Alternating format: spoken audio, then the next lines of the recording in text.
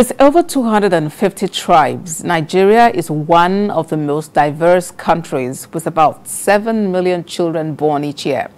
As Nigeria celebrates Children's Day, this group of people focuses on the diversity of cultures in Nigeria and how it affects development.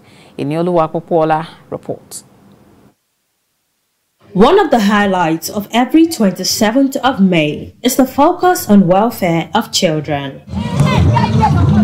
To commemorate this day, children were dressed in different attires to showcase the diversity of cultures in Nigeria.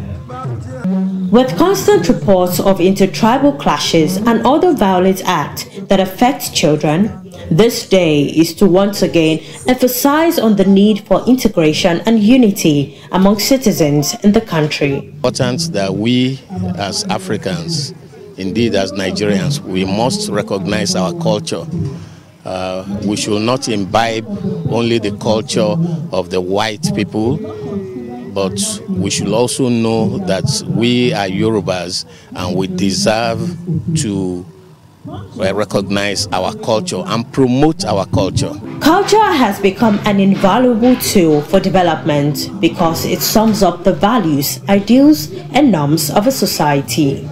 The essence of having this is to foster unity among every culture in Nigeria. Look at it that in Nigeria we are one, things will be better for us. And the essence of our cultural day is to tell the people out there that united we stand, divided we fall.